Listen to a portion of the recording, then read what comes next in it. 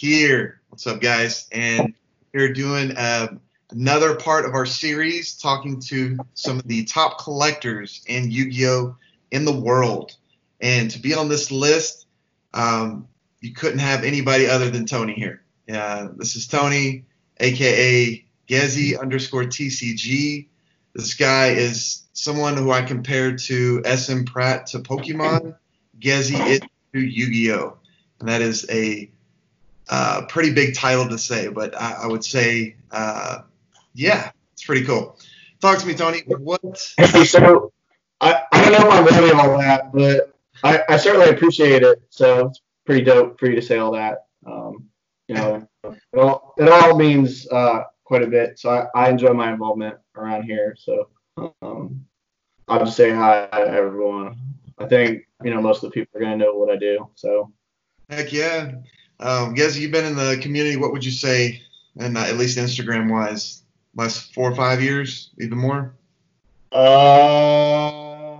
Yeah, about 4. So I think I first started my Instagram in like 16. I think it was late 16 because I was at Fort Sill. So yeah, maybe early 17. That first started, well, I came back to Yu-Gi-Oh! Earlier than that, but Instagram for me kind of developed around 16, late 16, early 17. So like maybe just 4 years. So 4 years. That's still pretty good tenure for something that feel like has grown over the last couple years extremely as well, for the community. So first off, let's jump into this interview. What would you say? What got you started into Yu-Gi-Oh? Well, I started playing in August of 2002. I remember when Jinzo came out. So Jinzo was like a big deal when it came out. It was like a $40 card back then, which was a lot in 2002. Right. My favorite card, by the way. This is before Tournament Pack 1. So Jinzo comes out, and a couple of my friends, we'd all played Pokemon at the local Toys R Us, and then my buddies got into Yu-Gi-Oh! And we didn't really understand the game, so there was we played no tribute. We didn't really play. We just had a bunch of a fat deck of cards, and whatever we did is what we did. Right. There wasn't a whole lot of strategy to it for us. I mean, I remember getting Magic Ruler blister packs at Walmart before Walmart Supercenters were like the big thing. Oh wow! But the short answer is my friends. Were those first edition blisters at Walmart, or were they unlimited? Dude, I don't remember, man. It was a long time ago. I remember the first thing I did was I got a Black Illusion Ritual. That was my first foil card. I pulled it out of a blister. So was it first edition? I don't know. It was 2002, so maybe not. I was a kid. I was only like 12 or 13. So. But that was pretty cool. What's that? I was saying that was probably pretty nostalgic pulling that, though, being your first holo. Well, I don't know. I probably trashed that thing, man. I don't know where it is. I don't have any of those things anymore. So. What would you say is your favorite card, and why would you say that? Dude, that's tough. So I'm a huge Jinzo fan. So I mean, my whole profile image is Jinzo. So. I did bring a couple of cards, so I have my Jinzo here. I don't know if you can even really see it. Probably not because my thing isn't working, but I got a Jinzo with me. So it's kind of hard to see it. Yeah, you can't see this giant blur, but I'm sorry. It's blur, but it's probably a PSA 10, correct? Yeah. So I have a 10 Jinzo, and then I like Morphing Jar. So I got a 10 Morphing Jar. And I like that too. So and recently I got a Crush card in 9, so I'm pretty stoked about my Crush card. I can't. Those are impossible to find, by the way. Those prize cards. Yeah, I got ripped on it, but it turns out it was a decent buy when I got it. So I'm pretty happy to just have one, and I'm hoping that it'll be really good trade bait for like a PSA 10 Needleworm one day. Oh man. Yeah, that's the one I want. I want the Crush card, man. Finding that in the PSA 10 though is I There's saw. three. I know they all are, dude. You'll. It's fucking impossible, dude. That shit's it's hard. Oh yeah, that's man, so nostalgic of a card though. I mean, Kaiba had it. Everybody wanted it for the show. But speaking of like the market, man, what is going on with this market lately? Have we just seen a? I mean, it's crazy. What do you think? Is it because of this virus going on? Everyone's just bored at the house. What do you think? No, no, I don't think so. Probably gonna get crucified in my chat because of this, but I think that there's more for the market. So it's not really it's hard to gauge. So there's a lot of risk in all of this, right? Because it has a lot to do with how much free income people really have. There's some speculation that goes on, and then there's collecting that goes on, and sometimes those things are not mutually exclusive. And you can be a speculator and you can be a collector at the same time. So, and plus, it's a convenient excuse to spend your money when your wife asks you, why did you spend this money? Well, I'm investing my money. Right. So there's some of that, So these things are not mutually exclusive. The market has swung up recently. Every time that I've been told for as long as I've been on Instagram, I've been told that the market is coming down. That the market is coming down, and this is a bubble, and we're gonna see the big crash is coming. Sell your cards now, buy back later. And it never comes. So there's adjustments everywhere, and the only time you really see adjustments is when you've got a guy that grades a ton of stuff, and then it constantly pops up back to back to back to back. And so that happened with a guy who graded like 8 or 9 corrected art Dark Paladin, and it saturated the market. Yeah, that was about a year ago, wasn't it? I remember how long ago it was. Yeah, sure, call it a year. The guy graded a bunch of corrected art paladins, and he put them up back to back to back to back to back. So he didn't list them all at once for auction, but how many people are going to buy these things? Before can you afford all of the volume in this market in order to soak it all up? And so that sometimes affects the market. But every time, as soon as those cards are gone, that's it. The price is now asked. And so for a lot of these cards, the market has continued to swing up. And I think that this is not the end of the market swing. So the pendulum, I always hear, sell your card now, sell your card now. And, many of these cards that people want to buy from you are the cards that you should keep. And so right. I've been told plenty of times, oh, take that. And it's like, I'm okay. I'm good. I don't need the money. So if anything, it's very similar to. I mean, you're never going to see it go down in value. I don't see, because the sealed boxes, once they're gone, they're gone. Well, they're not making product is a market, I think. So sealed product, graded cards, raw cards, meta is a part of the raw card market. So there's collectibles and then there's meta. That's graded is not meta because you can't play it. So, and then you've got the sealed market. So the sealed market is the safest market. As long as interest remains, sealed product remains harder and harder to get because you have a natural attrition for sealed product, because people inevitably will open product inevitably.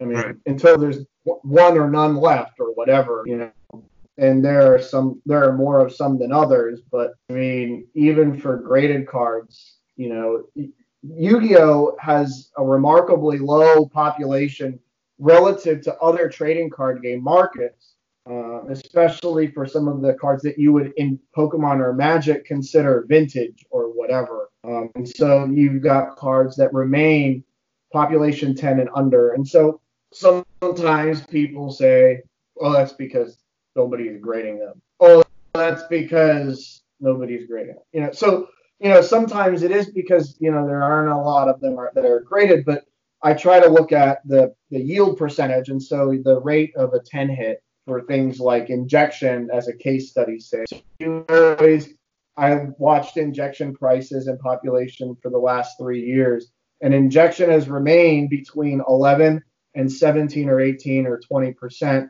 a yield rate. And so injection doesn't vary very much in that realm. And so you can safely assume that no matter how many are sub, even 1,000 are sub, about 15 to 20% of all of those will only be 10. Only 15 to 20% of those will be PSA 10 injection fairy lilies. You see what I mean? Yeah, the ratios are, no matter how many times they're going to grade, they're. Do you think that's PSA or in general them doing that on purpose, or do you think that's just how the cards are? You're talking about rare air. You're talking about artificial scarcity. So for some of these things, I don't think that PSA undergrades cards to protect their 10s. More than they actually grade the card to protect the genuine nature of giving a 10. There are always outliers where you'll see places like Beckett or PSA grade a card that deserves to be a 9, a 10, or the reverse, where you grade a card a 9, but it actually deserves to be a 10. So it goes both ways and across the board. So it's not exclusive to say PSA or whatever. Any grading company is going to have that issue because it's subjective. So you're defined by the limits of human ability, right, which are not always great. And so sometimes people are tired. Sometimes people, grade cards ineffectively. So I don't think that PSA protects their grades any more than any other grading service, or that they protect their grades at all any more than they would just protect the authenticity of giving that grade to a card. And so if a guy said, I don't think this card is a 10, is he grade protecting, or is he actually saying, I don't feel comfortable giving this a 10? You see what I mean? So the difference is minute, maybe. So. Wow, I never thought of it. Does that answer your question? I don't know if that answers your question or not. It answered it pretty well. Another thing on the market, you saw that LOB box. So what was it? The recent one for PWCC, right? Yeah, that one sold for $12,100 auction wise, a glossy first ed. What do you think of that price? Sealed market is its own market. So, you're never going to bust that box and make that money back without like a ton of luck. So, you'd have to get good ultras, you'd have to get a secret, you'd have to grade the commons and the rares, and they'd have to do well. And Legend of Blue Eyes was printed well, so it's not incredibly hard to do that. But it's gonna cost you a ton of money to grade commons and rares and stuff like that. So there are people who say, oh, it's not worth that much, you can't bust a box and get that money back. But sealed is its own market, and so people are willing to pay whatever they're willing to pay for the sealed product. So if a guy thought that $12,500 plus tax if he lives in the U.S., fine, good for him. Is there a market above that? Probably. Like I said, I don't think that this is the peak. I don't think that the market crash is coming. I don't think it's COVID related. I think people have more money to buy cards. Some people have more money to buy cards per se, but I've noticed that a lot of higher end, I don't know that I would call them collectors, but they higher end speculators have come into the market to buy cards, because when you make, let's say I made $500,000 on stock options, right? Okay. Today. Yeah, last month. Just call it last month, or even $100,000, right?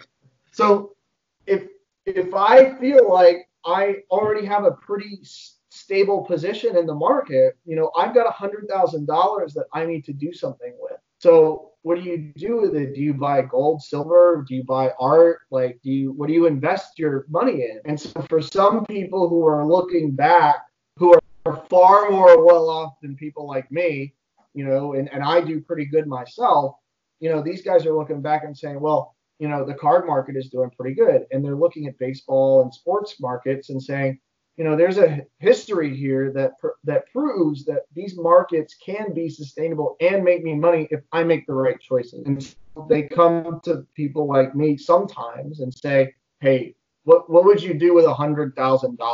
What would you buy in Yu-Gi-Oh? And so $40,000 of sealed product will disappear in a day or whatever. You know. Well, that's crazy, especially with that. I mean, what was it in March? You could buy that box for 6,800, and then now almost double in price. I bought that box in 2011 for $155. So, oh my god, whatever. $155, huh? Bro, and I was broke as a joke, and I still found $150 to buy that box. The guy had 12. 11. I mean, he had 11, so he had a whole case of LOB Lossy. Oh my gosh. Wish you'd have picked up those now, right? Hey, man, it's all water, man. You know, what are you gonna do? Yeah. I had a time machine. I thought I got a good deal when I picked up my wavy box for 4,000 a few years ago. I thought that was a steal of the deal, but $155. I don't think I could top that one. Pretty good, right? That's pretty sick, man. 2011, huh? Yeah, April of 11. Wow. Just thinking, a decade ago, you could getting pennies on the dollar on the stuff now. It's crazy. Not even. Yeah, 9 years ago. Yep, $150. Yep.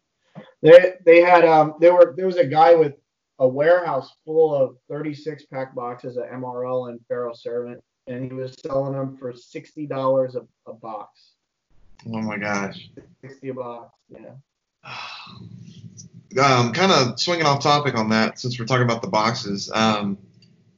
The Tune Chaos. Do you feel like the cases, for instance? Like I've been thinking, wouldn't it be a smart investment right now to pick up some of the cases on that, especially with how the pre-orders went and they already doubled the price in a week?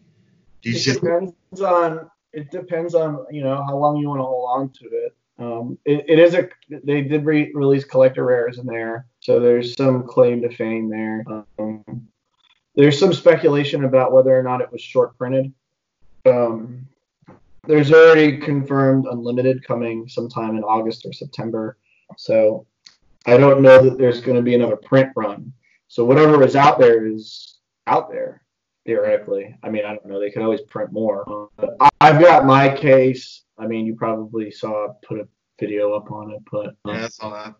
I don't really want to open my case. I don't really understand all of the new meta stuff, and yeah, there's chaos and tunes and shit. I wanted more tunes. Wanted more tunes. Yeah, I was hoping there'd be more tunes, and that was the only disappointment. I don't think it's a bad buy. I just think you're gonna have to sit on it for a couple of years, like 5 or more.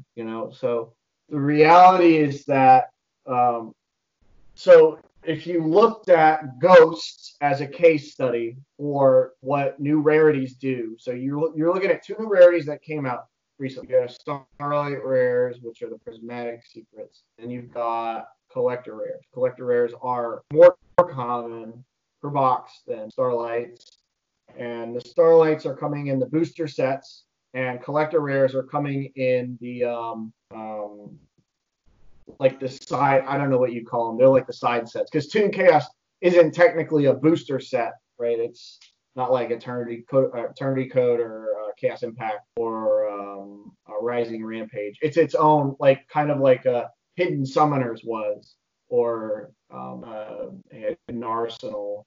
Those sets. That's kind of what Tune Chaos gets lumped into, and so they've created this thing for those sets because those sets sold terribly. I mean, so that's what the collector rare is supposed to do. It's supposed to bring those sets more popularity, more revenue by producing some rarity in those sets. So if you took those 2 different things that they're making, so you got Starlights and you got collector rares, if you take those and you look at Ghosts and Ultis, which they've discontinued in TCG minus the OTS packs, those cards have only recently been become a lot more popular with collectors, especially PSA 10 versions of them.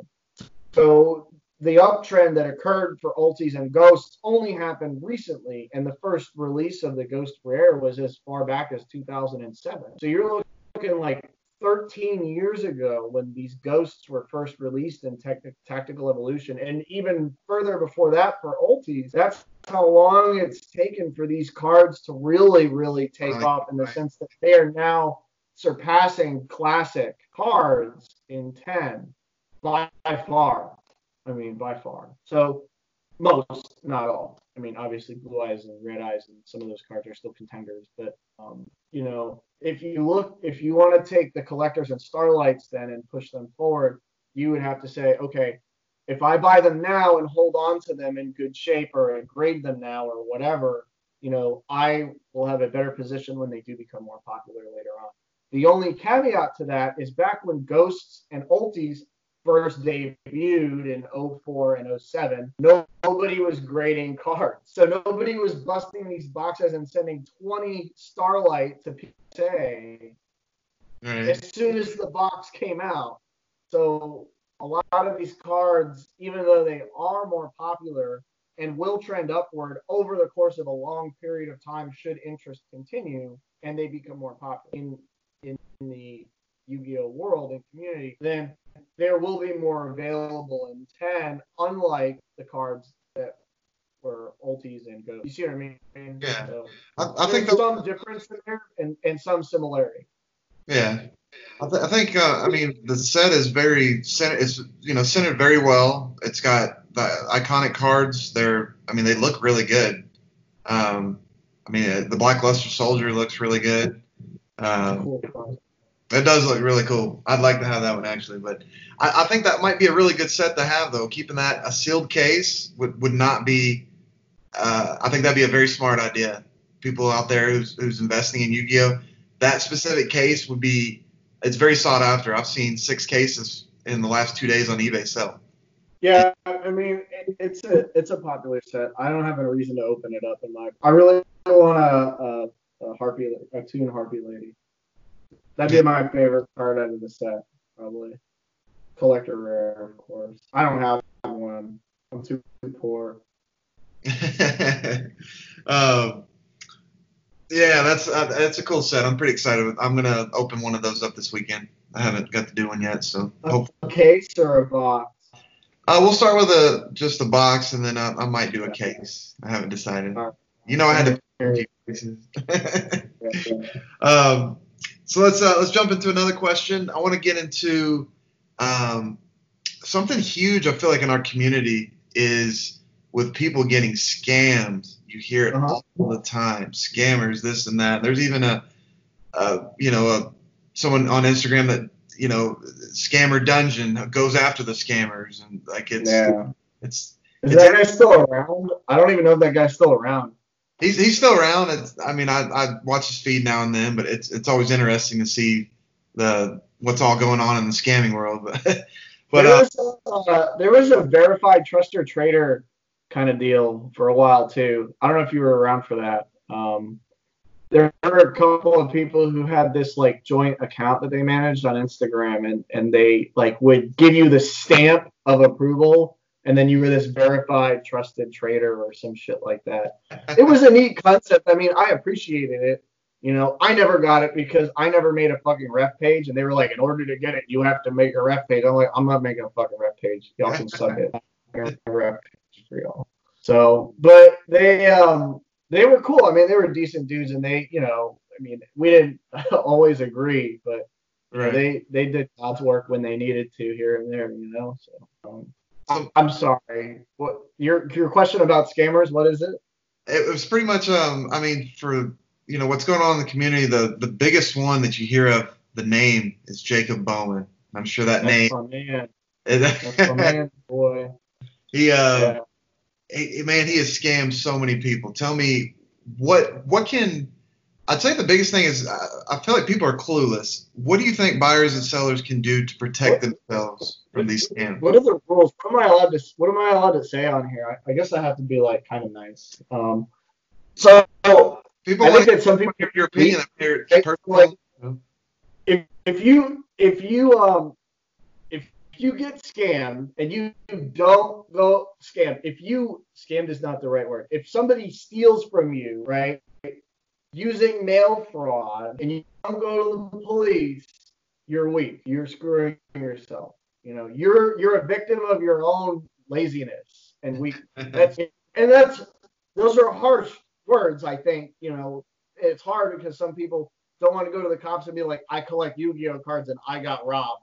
You know, like I get it. It's not like very cool, you know, but Right.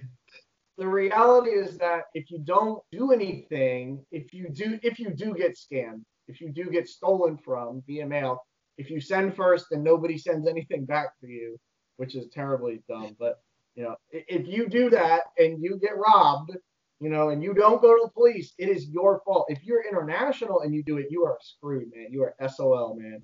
You're shit out of luck. That is it, dude. There's no the Irish police are not going to go bust this dude's door down or whatever in Ireland or the UK or in France or Siberia or whatever. So So, would you always recommend goods and services then? I mean, unless you know the guy, like, yeah, goods and services is the way to go. You know, if it's under like $50, if it's under $10, like if a guy's willing to burn his account for $10 or less, probably low IQ, you know. Right. But people do it, you know. It happens. It doesn't happen to me, but that doesn't mean it doesn't happen. I think that the safest methods are don't send first, find a middleman, pay goods and services, right? And if your deal is big, like a big deal, like if you're doing like over $500 or over $10,000, dude, please find a middleman, dude. I middle for people all the time. It's no problem. You know, find somebody who will middle for you. You can do the trade properly. If people don't want to send first, don't trade. That's a big indicator of I am trying to scam you. Sending at the same time is it's fucking bullshit, man. It is the dumbest shit ever, man. People are like, oh, we can send it at the same time. Like, what does that do? It doesn't do anything. I'll send you $1,000 on PayPal that you can hold. It's like you can just charge it back on your credit card. You know, that doesn't mean anything. Right. So PayPal's in like a 90-day window. So like, you know, this sends you $1,000 on his card and then you send him the thing. He never sends you anything and charges back his $1,000. You got robbed. Like it happens. People can do that. If I can think of it, it's very possible. People just need to be There are more people who are way better at scamming than I careful. There's so many of them out there. You just got to be careful. Yeah. People need to be more vigilant about not only who they do business with. You know, if you're not sure about somebody, I would say definitely ask for a reference. Who's bought or sold from them before? Man, Find something more. Jacob Bowman is the master, man. That guy's got all like ref accounts for days, dude. Like that guy's wild, dude. He just spends his time, dude. He's like, he must spend like weeks on end. Like, I'm gonna scam somebody. I'm gonna make $500 like in a week. You know, he probably maps it all out. Like if he makes, you know, if he scams enough people in a month, like he makes an extra $2,000 or some shit like that. So like it takes him however long to make fake refs accounts. And I remember he was actually refing himself with his fake ref accounts who had like 50 followers. And you could see like that they didn't have like a lot of followers. So there were like some indicators that his refs were bad. They were like brand new accounts that he created to ref himself so he could get guys to send first. Oh my gosh. Wow. Fucking wild. Right? Isn't that wild? It's true, dude. It's That's true. a lot You of can time. do it, dude. It That's can be done. not only wrong. He has so much time on his hands. It's like, oh my god. It's psychotic, dude. That guy is mental, dude. I promise you, dude. Like, there are some mental people around Instagram, but that guy is like hard. Like, I really dislike some people on Instagram, but I don't dislike anybody more than I dislike that guy. Really? Well, go ahead. That guy deserves to step on every Lego in the whole planet, dude. All at once, dude. Across every universe, dude. He deserves that. All of him, even the ones that are good, dude. Since you went on to that disliking subject, I'll scroll down to a different question. Who would you say is the most liked and the most disliked person in the Yu-Gi-Oh community, and why? So is this one person that's liked and disliked?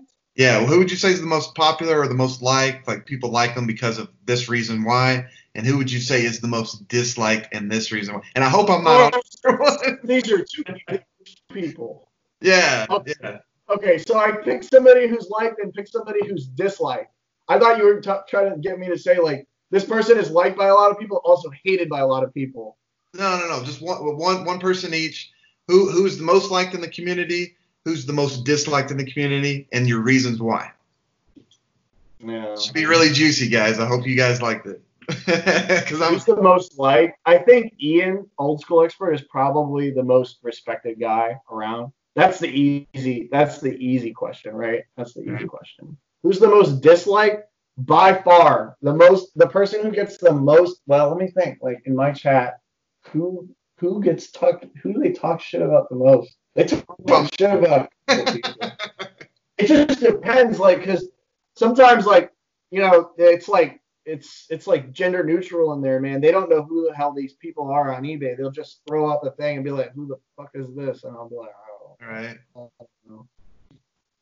Who's the most? There's got to be somebody that sticks out that's just like, oh my gosh, this either they're a troll or they're just it's somebody. Somebody just sticks out in your head. Who did I block? Oh, dude, I will tell you, dude. Yu-Gi-Oh! Empire. Yeah, Sebastian Kara. That guy, dude.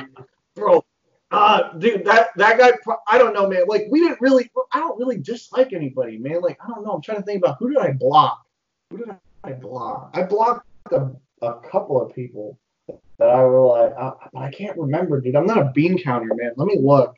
Let me look. I blocked a couple of people, but I don't think that I like. You say that guy's name though. He trolls you pretty hard now and then. I've seen the stuff. It wasn't personal. It wasn't personal. In fact, I didn't really even mind the guy until he started calling like where people worked and shit, and that's when that's when it got like it turned into a big deal. Blocked accounts. All right, let's see, dude. Card. Yep, for sure. Oh, dude, this guy. Yep, 100%. Yep, him for sure. What's his name? Tyson, dude. Raja Hussein. Do you remember? What's that? With him.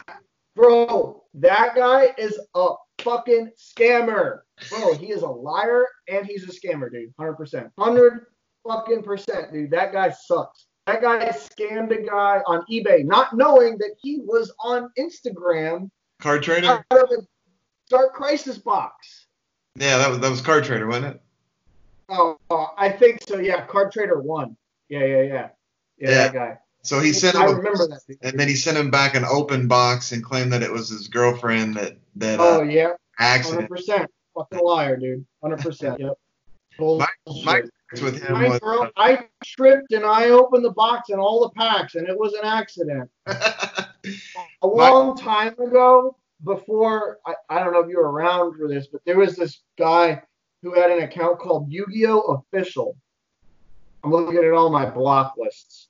Okay. So Yugioh Official bought a bunch of subs and shit. So he looked like super legit. And for a while he was. I mean, he used to sell and everything. And then it came out that he scammed like everybody. He scammed a bunch of people all at once. And then he came back and apologized for it. And then he went away forever. Everybody blocked him. Wow. And then, wait, I do remember that. That was crazy. Go ahead. That was a long time ago. That was like 2 years ago or longer, maybe even 3 years ago. There's another guy, Spellcaster Circle, Ethan Swanson. Yeah, and he the guy that like cracked open the blue eyes? Yeah. He's so tough. He cracked it with his bare hands. Yeah, because it didn't deserve a 10, dude. And man, we forever laugh at that guy, man. Forever, dude. Forever, dude. Never forget that guy. That was wild, dude. Well, what's crazy, like, even if he didn't think that the card deserved a 10, that was not his place to do that to that person's card. Anytime anybody gets a card that they're like, this should have been a 10, but it got a whatever, we always say, that's because Ethan Swanson sits at the end of the quality assurance desk at PSA. He gave you a PSA 9. Oh, man. I'd hate to be known as that in the community. It's super. Dude, that's why I say, like, we never forget that guy. Never, ever, dude. All right. Never, ever. I'm waiting on the meme. I want to see the memes on Google for it. Dude, it's good, dude. Let me see if I can find somebody else, dude. But we rag on a couple of people. There was Um, Ghost Rare Hunter catches some hate, for sure. And then Dylan Powers catches some hate too. And then Omar, who you interviewed not so long ago, also catches some hate.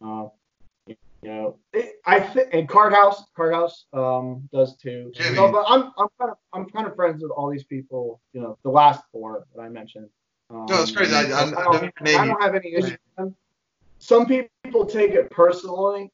I don't think I understand that there's, you know, two pieces of the market, right? So there are buyers and sellers, right? And that's, again, not mutually exclusive. You know, these guys a lot of times are the generating force in the market. And so people like Omar and Cardhouse and other people like them get a lot of hate for charging a lot for their cards. But, you know, these are guys who put bread on the table by selling these cards. And so I think that it's somewhat unfair because, you know, not only are they trying to make a living off of doing this, but they're also feeding the market, right? So these are people who are grading some of the hardest cards to get and selling them, you know, because if they were like me, they'd grade stuff that they needed to with nothing else and never sell a nickel, you know? Right. And that's not helpful. It doesn't help produce a well-rounded market with a lot of available product. Well, that makes sense. Trying to be fair. We'll change the subject again. Because your collection we haven't even got over your collection yet. It's really sick. I mean, I know it, but people don't know it. So it's like, I got like 600 PSA cards, man, something like that. 600, a little less. And all are PSA 10, right?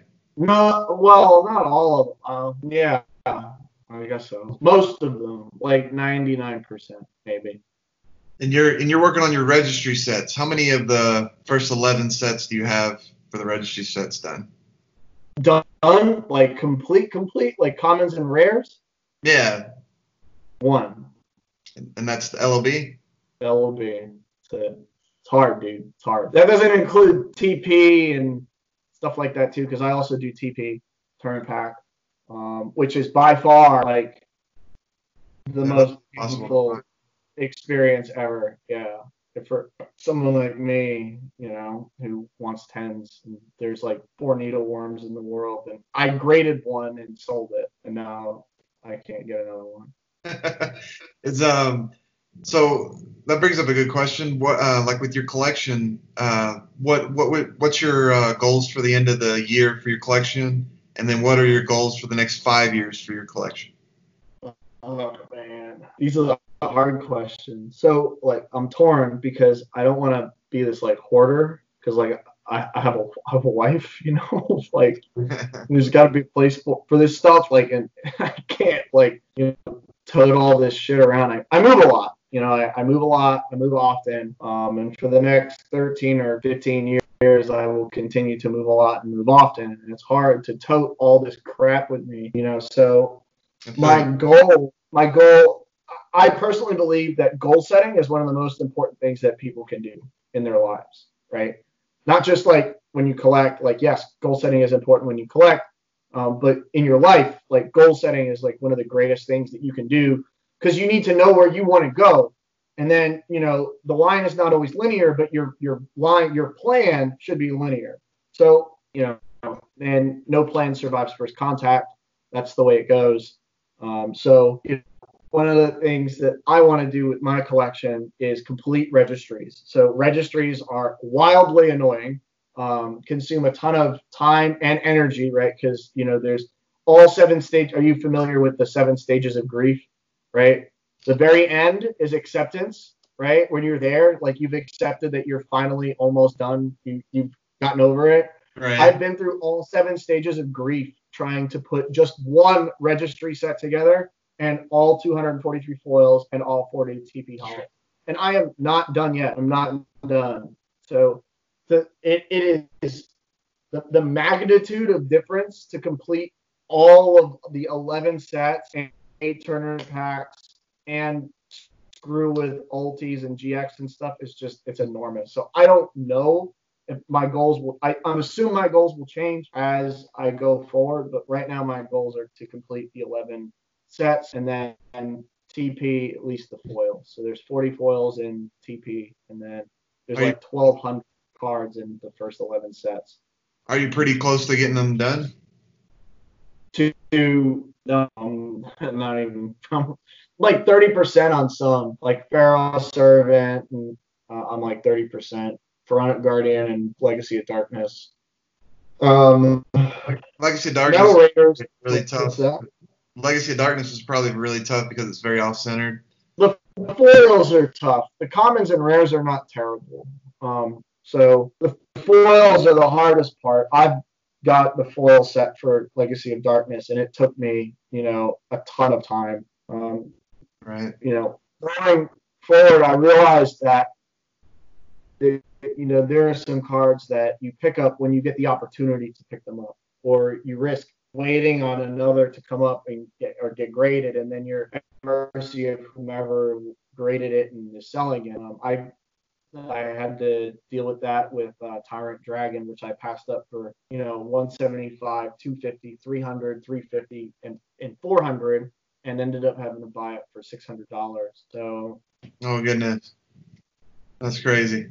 I guess he crumbles. Many of them, So it's a lot to consider that 1,200. Looking forward and saying, yes, I'm gonna have 1,200 damn cards in my house, and I'm just like that. That's cool, man. That's very inspiring, though. I mean, I don't know. I know maybe 3 or 4 collectors out there that even are working on their registry sets, let alone finish. So kudos to you, man. LOB, I think that would be so sick. I'd be looking at that all the time, seeing that registry set. I'm sure it's sick. It's terrifying to have something like that, like even pieces of it just sitting in your house. So. Oh, man, I'd be putting that in a storage unit for sure. Yeah. So it's just like that. I mean, some of the harder sets to grade are Invasion of Chaos, Ancient Sanctuary. The later sets are hard because the print quality is terrible. Right. That makes sense. Do you ever see yourself ever selling your collection? I don't know, man. I gauge the market sometimes just to see where it's at. I've been asked, to appraise my set, to be like, if I'm going to sell the set, I've been asked by multiple people to just come to them and say, hey, I'm selling the set. Do you want to buy it? So I know a couple of, like I said, some of these guys have like stupid money. So, they're not, it's not that they don't want to buy the set, or spend the money, we just have to come to terms on what the value of the set is. Do I think I'm going to sell my sets? And it's just taken so long to do it, like I don't know that I could be compensated for the time. I'm a guy who understands the value of an investment, right? So, it's a collection for me, and I enjoy the collection. I enjoy the work I do for PSA that comes with the collection that I have, and maintain the stock that I keep so that I can help PSA and work through things with them. But I also,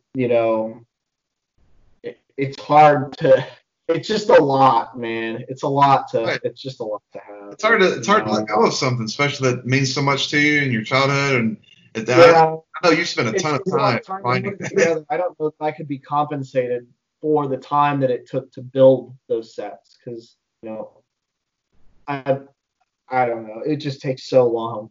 It's so much work. I know the first set, or the base set, first edition of Pokemon sold the other day to David Adams for $130,000. The whole registry set, the base set. David Adams bought it. Yeah, the collector, I forgot the guy's name, but the owner. I know who they are. I know. But he bought that for $130,000, and I'm just seeing. I'm imagining the day when I see the LOB registry set sell, and it's somewhere crazy numbers like that. I think that'll be the day.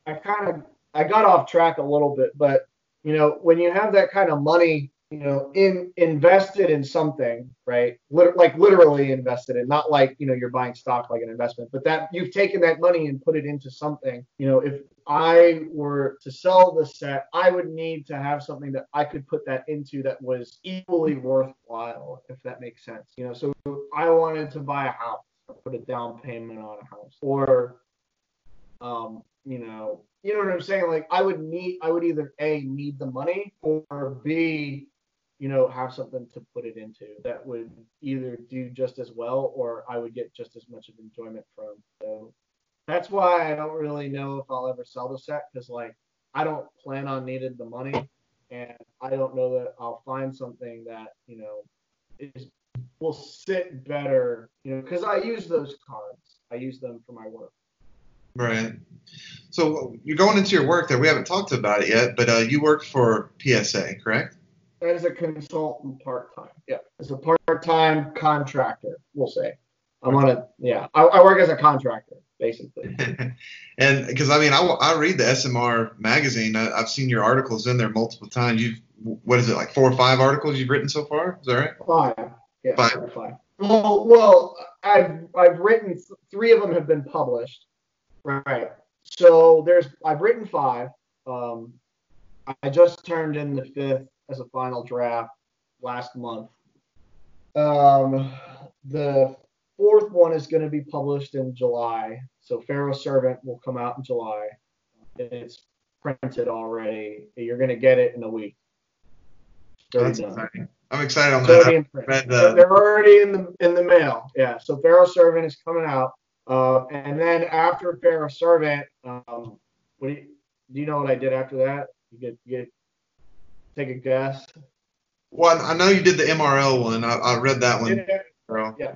That was really good when Hetty in there and a few other people. But no, what are you hinting at? So I didn't do Labyrinth of Nightmare. I decided that I wanted to write about Tournament Pack 1 and 2 rather than Labyrinth of Nightmare because of the way that the sequence went for the sets. And so we did LOB, that was the San Diego Comic-Con in 2019, and then March, May, and now July. So March was Metal Raiders, May was Magic Ruler, July will be Pharaoh Servant, and then September will be TP1 and TP2. So there's an article that'll come out in September for TP1 and TP2. It's in Word only. It's not in print yet, but they'll probably print it in August, I guess. I gotta send them some cards to Image so they can put pictures in there because I like the pictures. Pictures are nice. Okay, well, I'm excited of it. I'd love to hear a little bit about TP1 and 2. Those very hard sets to even come by. Yeah. I got some good quotes from Ian, who is a little bit older than me and has been involved a little bit longer than me and has a better recollection of some of the earlier days of tournament play. So there's some good old school expert quotes in there. But we do, PSA and I produce a PSA prints it. I help with the writing every other month. So every other month in perpetuity, there will be some kind of Yu-Gi-Oh article unless they come back and say, all right, we're good. We did enough Yu-Gi-Oh, we're going to have you do something else. So right. The plans are to produce articles every other month until I run out of articles to write. All right. Well, you guys heard that. Definitely get your episode or Sports Monthly Report. Yeah, there you go. Go get it. And you get it free through PSA if you're a platinum member, gold member? Gold member, I think, gets it too. Yeah. As long as you're a member, gold, platinum, whatever, silver, I don't know. I'd have to read up on it. I'm a platinum member, so, and because I work for PSA, it's like a work expense. So. All right. Do they give you get any discounts working there? No. Nothing. They make my cards just as hard as everyone else's, man. I was Trust me, I get the same 9s as Ethan Swanson is giving me the same 9s that everyone else gets. That's what I was gonna say. I'm gonna send all my cards to you so you can go grade them for me. Maybe yeah, you're gonna be disappointed. What you're gonna be disappointed, man. Yeah, ask a bunch of people that grade through me, man. They grade just as hard as anyone else. Standard. They don't care whose name is on it. Ethan Swanson's still down at that QA desk, man. Trust me. Oh man. So this is a question for myself mostly because I'm curious. Because, for me, being a huge collector, I'm always trying to find stuff, and I have a hard time finding certain items sometimes. So I hit up other collectors that, know where to find this rare stuff. But what I'm hinting at is the question is, your rare items that you find, how do you acquire them? Like, are you using a specific source? Are you certain websites, filtering? Give me an idea on how are you finding the rare stuff that you find? That's the question. Well, here's my advice. Don't burn any bridges. So, talk to people, see what they're doing. 9 times out of 10, if you, continue to maintain a relationship with people in the community, you'd be surprised what people will tell you, what they find, what they have. So I do a bunch of work. It's mostly thankless work. I don't make very much on grading cards for people and stuff like that. But one of the perks of grading cards for people for almost nothing is that I get to see the cards that come back before they even get to my house. And so I have an opportunity to offer on the cards before they even get to whoever it is that graded them.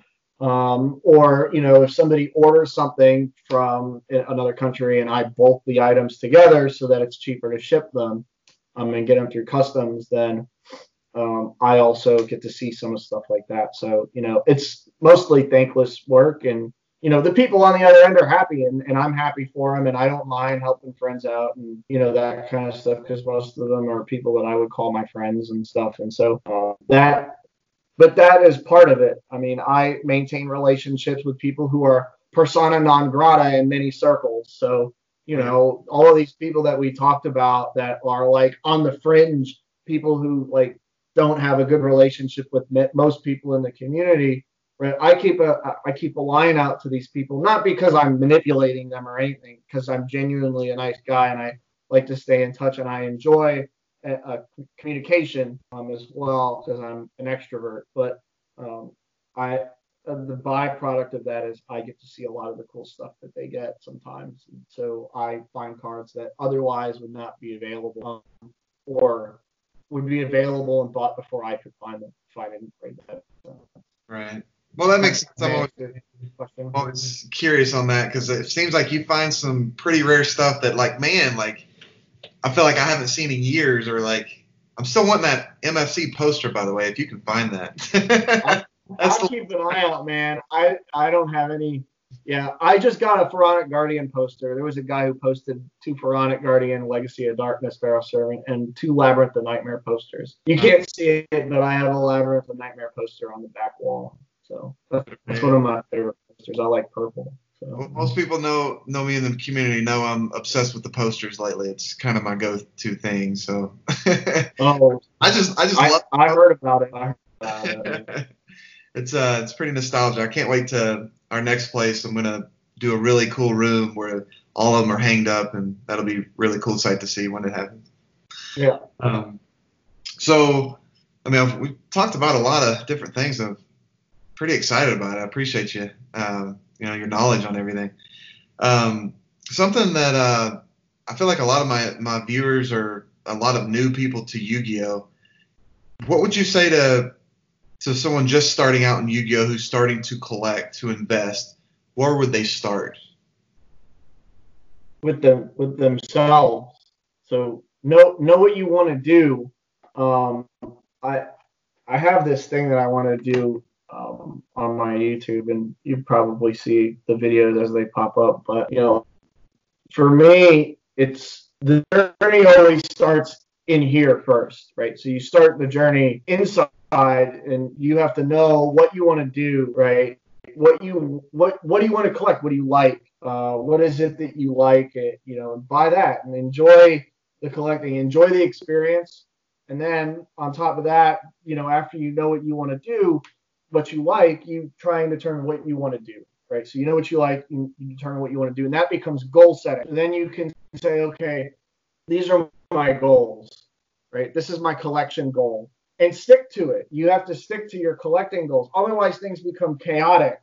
The only reason that I've been able to amass, well, there's a couple, but the only reason that I have say in relation to this is I've been able to amass all of this stuff, the great collection is because it's a collection, right? I said that I'm going to collect 243 foils, man. And when I started that journey in 2018, like it took me all over the place, man. I mean, really, like I've bought cards from all over the world, to put these together. And I had to know all of these people to do it. Like I didn't do it in a vacuum. I didn't go to TCG Player and file these cards and grade them myself.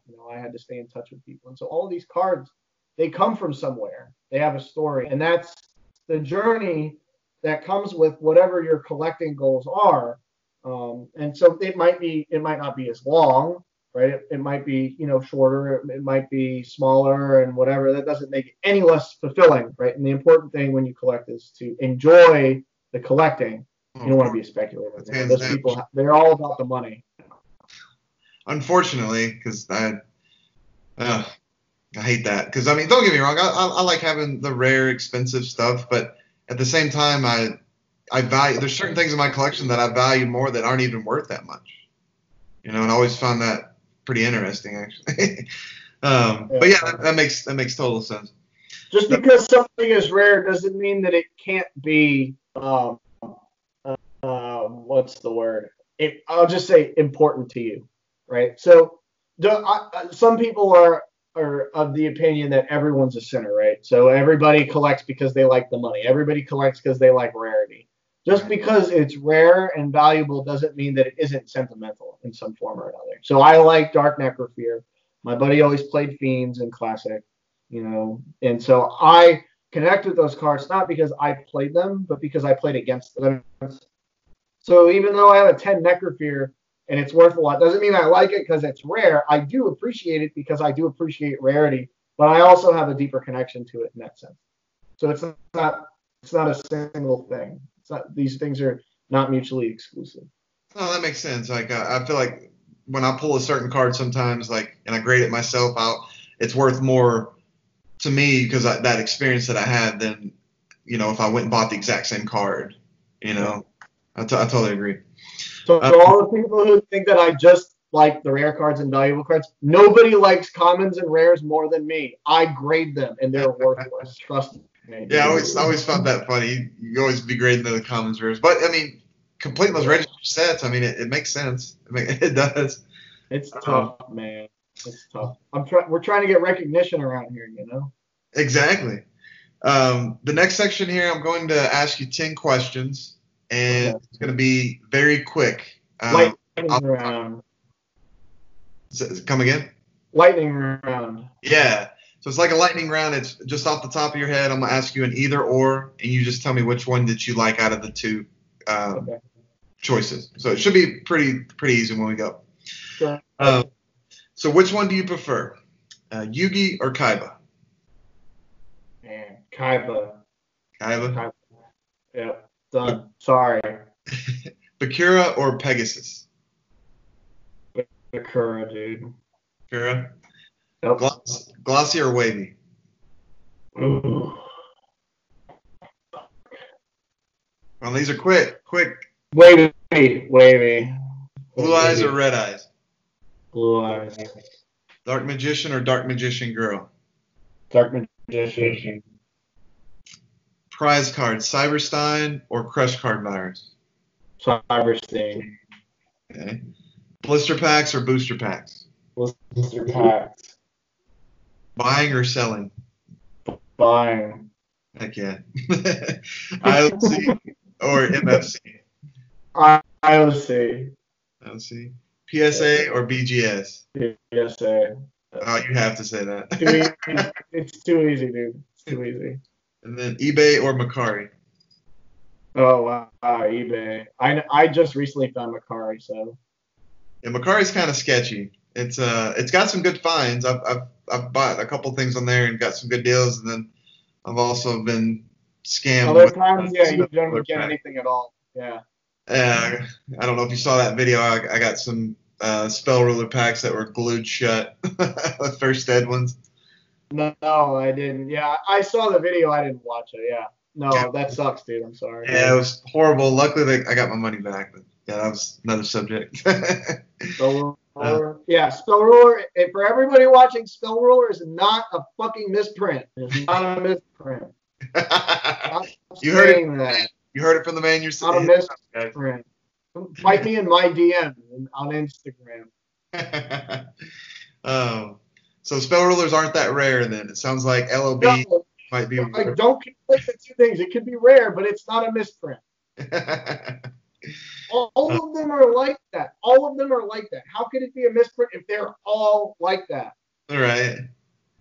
Man, I'll tell you what. I do want that box though. That's on eBay. The First Ed spell ruler box. That's, $7 grand's kind of out of the budget. Not rare, you know. Like, you know, I mean, I'm not saying that. I'm just saying it ain't a misprint. Everybody's like, oh, it's a misprint because it comes in a spell ruler pack and it says MRL and spell. It's like they are all fucking like that. They all say that. They all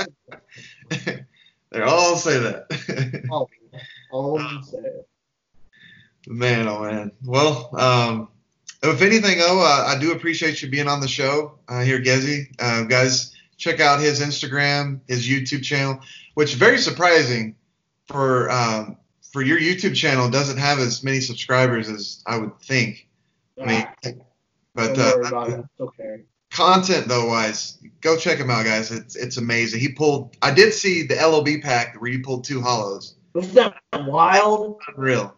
That was pretty wild. Yeah. I saw that. I had to watch the video more than once because I was like, "There's how." That was real, dude. Like that was 100% real, dude. Like that's not like I didn't load that pack up and damage the cards, dude. I promise you. They were double fed, and they were damaged, 100%. Where did you?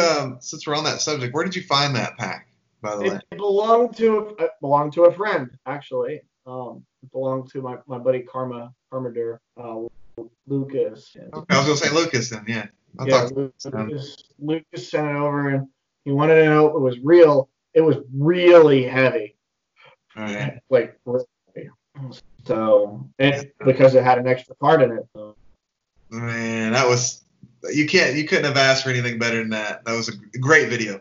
Awesome video. Yeah. Your reaction was priceless too. So.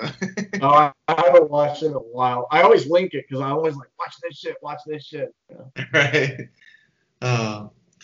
Well, cool, man. If anything, Ghezzi, aka Tony here, it's been fun, man. I've enjoyed interviewing with you. I hope people have